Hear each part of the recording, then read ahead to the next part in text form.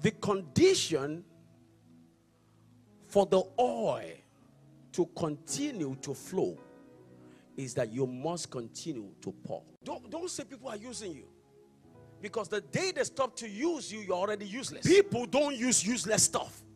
They dump them. The fact that people are using you is an indication you are valuable. Lock the door on those voices telling you that people are using you.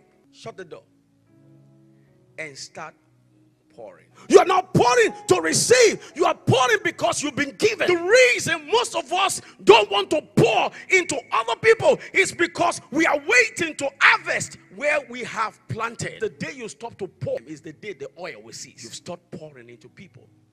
Now you are dry. The more you pour, the more relevant you become. The more you pour, the more open doors.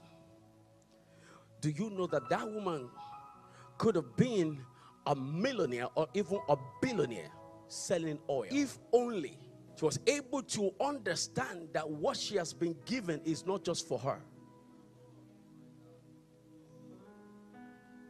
When God brought the blessing to you, you thought it was just for you. So she kept the blessing in the house.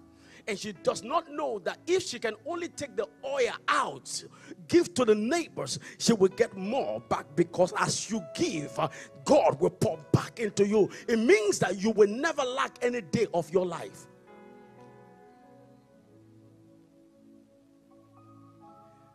She borrowed vessels, but she was not giving back. And the Bible says, and the oil ceased.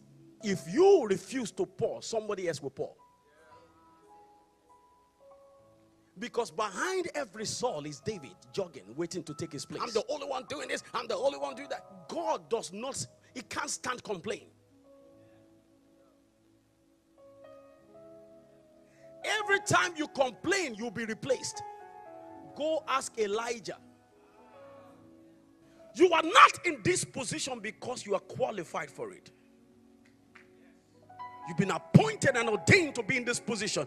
So freely you have received, freely